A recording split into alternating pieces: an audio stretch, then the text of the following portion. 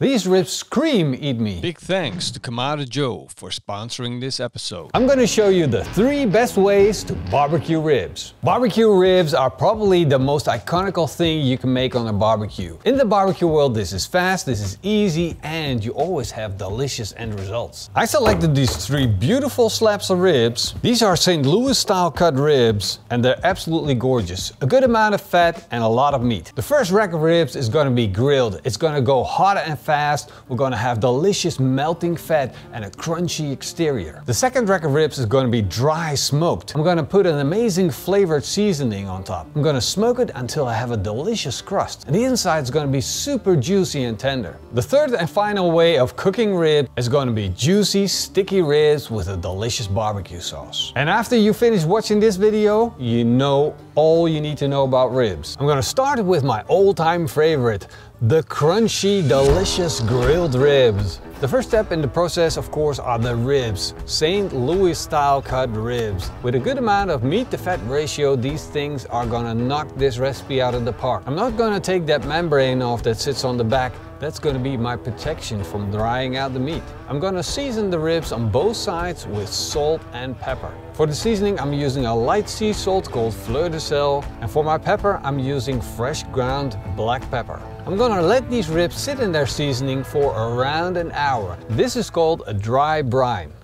This thing is way too clean. It needs to be dirty, and this is how I'm gonna do it. I'm gonna put a small layer of big block charcoal in my Kamado Joe Big Joe.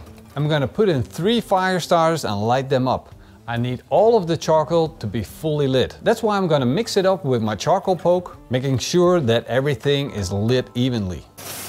The ribs are done, and as you can see, the salt dissolved and it's become one giant beautiful slab of ribs that is ready to go on the barbecue. I'm gonna place it on the grill with the meat facing down and the bones facing up. I got my barbecue running at a temperature of 120 degrees Celsius. The ribs are on direct over the charcoal. There's no heat deflection, nothing.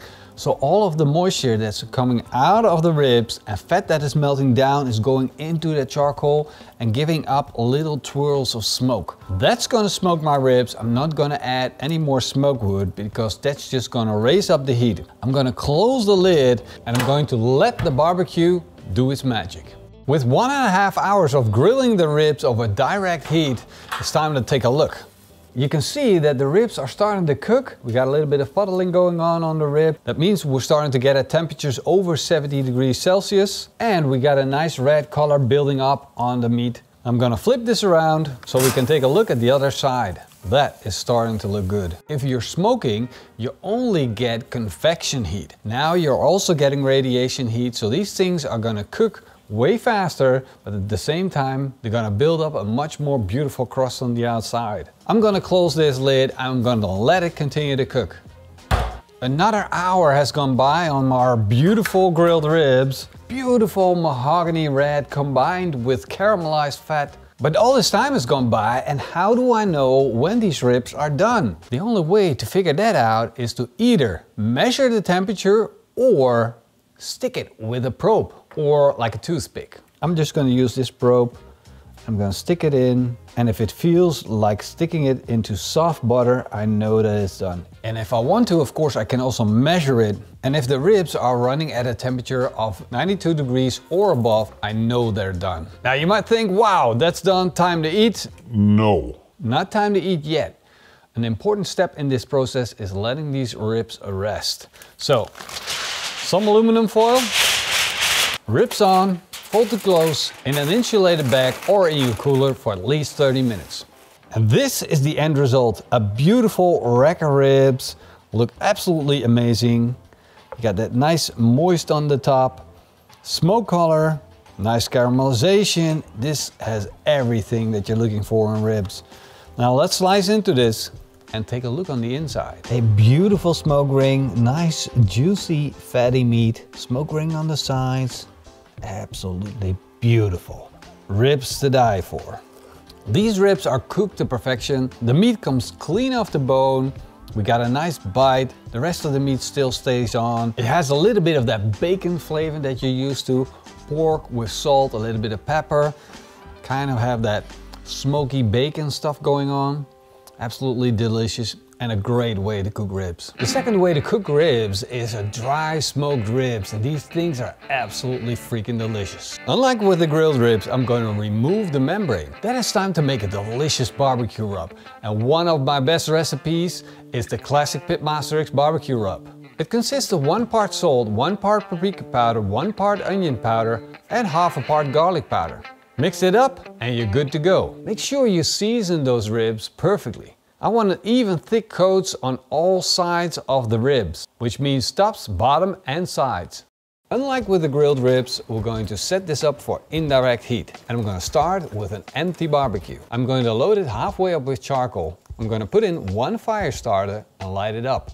Once I got a small fire going, I'm going to put in a chunk of beech tree. You could also use oak, but those two are a great smoke profile for dry smoked ribs.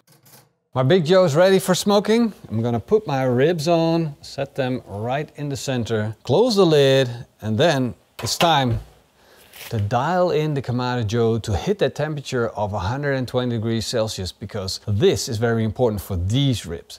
All they're getting is smoke and smoke flavor.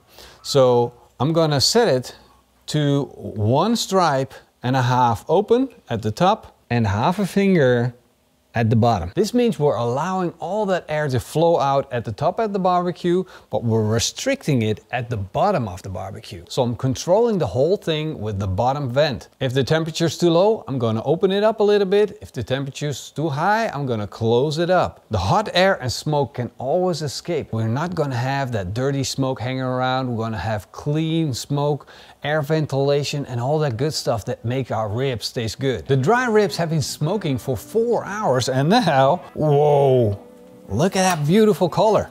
I see beautiful bubbles on the side, indicating that the fat is melting and rendering down from the ribs. The color turned into a nice dark brown, drying up on the outside but keeping the meat juicy on the inside. One of the indications that my ribs are done is that the ribs are starting to poke out. Now, of course, I want to back that up by putting in a thermometer, not measuring the temperature, but just poking to see what the resistance of the meat is. If it just slides in, I know that my ribs are done. I hardly want to feel any resistance at all, and that is the case, so it's time to let these ribs rest.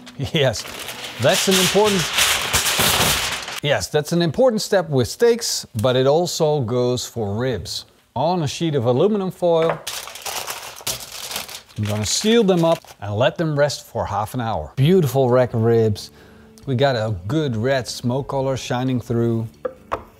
That is one giant smoke ring. This is borderline ridiculous. You can't get much more smoke ring than this. I exposed these ribs to smoke for a long period of time.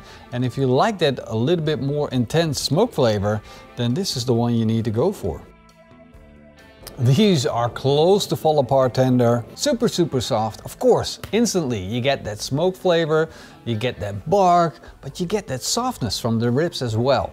And it's miles apart from the grilled rib. Grilled ribs are a little bit more strong in their fiber still, whereas low and slow ribs are super soft. And that's what you get when you invest a little bit more time to cook slow ribs. And again, we have a beautiful St. Louis style cut of ribs. That membrane's gotta come off again. So I'm gonna start on one side, peel it off. I'm gonna hit it with the PitmasterX classic barbecue rub, making sure I get a nice and even coat on all sides. I'm gonna be cooking my ribs on the Kamado Joe Big Joe. I'm gonna start with an empty barbecue and I'm gonna load it halfway up with charcoal. I'm gonna stick in 1 fire starter and light it up. Once my fire starter's burned down and I got a small batch of charcoal that is lit, I'm placing on a chunk of apple smokewood. This could be apple, it could be hickory, it could be anything you like. As I did with the dry smoked ribs, I set it up for indirect heat. We're gonna be smoking and we're not gonna have radiation heat. So all of it just goes around. All that beautiful smoke that we're getting from the apple wood goes around. Now I need to dial in the temperature. Open up the top vent, 1.5, and close the bottom vent to around half a finger. And that's gonna ensure that I get a temperature of around 120 degrees for smoking. And once we hit that temperature, I'm gonna put on my ribs and let them smoke. The ribs have been smoking for 3 hours and look at that color. I got a beautiful mahogany red shining through on the meat. The little pieces of fat browned up nicely. And as you can see, the bones are not popping out yet. So it's time to lay out some aluminum foil, drizzle on a little bit of honey, place the ribs on with the bones pointing up, place on a few slabs of butter, wrap up the ribs. Now I'm gonna place these ribs back on the barbecue and I'm going to let them continue to cook for another hour. All the while keeping the temperature stable at 120 degrees Celsius. And after an hour of cooking in aluminum foil, these ribs need to be checked out. I gotta see what they look like, if they're almost fully cooked or not. I'm gonna perform the poke test again to see if they're ready or not, and if I have no resistance, they're done. And as you can see, these are absolutely freaking done. And now I'm gonna make the barbecue sauce to finish it off with. I'm gonna start with a cup of ketchup, a quarter cup of apple juice, followed by a tablespoon of Worcester sauce, half a tablespoon of ground black pepper, a tablespoon of PitmasterX's classic barbecue rub, a tablespoon of honey, and 3 tablespoons of cane sugar. Once it starts bubbling and it's all mixed up, the sauce is done and it's time to put it on the ribs.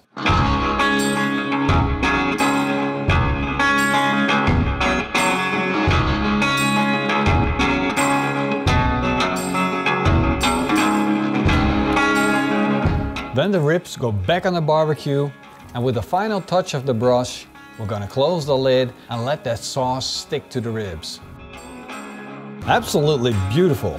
Look at how good this looks. It is wiggly, it is juicy. The brown orange mahogany color looks freaking amazing. By now you should know the drill. We gotta let these ribs rest. Just give them a little time to cool down from 92 degrees to around 60 degrees and they become more juicy and tasty. Beautiful looking ribs, nice mahogany color, good looking smoke ring.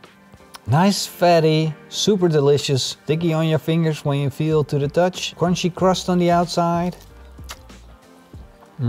Super soft, beautiful, delicious smoky ribs that are almost fall off the bone ready. So that bone is nice and clean.